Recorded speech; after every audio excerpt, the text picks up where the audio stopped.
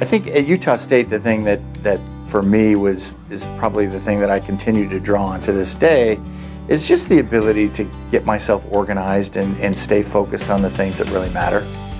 Whether it was dealing with the curriculum or playing football here when I was here or some of the other activities that were always going on, it was fairly easy to get distracted or diverted if you wanted to let it happen. And I think one of the greatest skills that I learned here was really how to stay focused on what really mattered.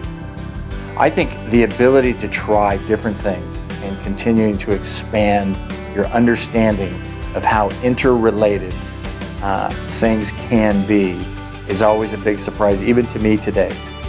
It's amazing because of the chair I get to sit in and maybe have a little bit more awareness around different things that are going on, how you can take those things and put them into a conversation, an idea, a concept that makes it better. Think about how you collaborate, how you can add value or extract value from a bigger, broader group, whether it's through the digital technology that's available today, the social networks that are available, or whether it's just within the confines of your workspace. Ideas are all over the place, and better ways to do things are infinite. And embracing that as an opportunity and not running away from it as a problem is probably the best advice I can give anybody in today's world. My education really comes from going to work every day. I work with some of the most creative and some of the most intelligent people on the planet, and so interacting with those groups around the world is an education into itself for me.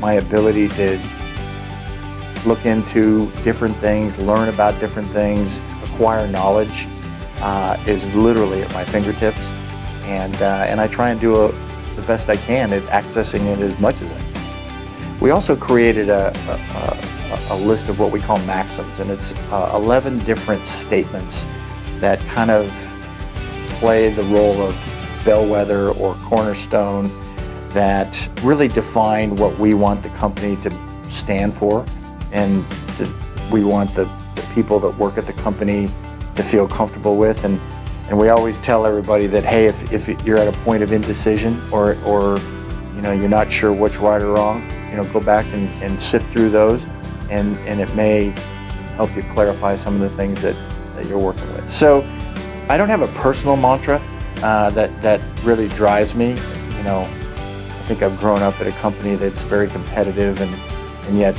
is a very team-oriented culture, and I've embraced that and enjoy both sides of that, what that gives me, and working within that. And it's been a great trip so far.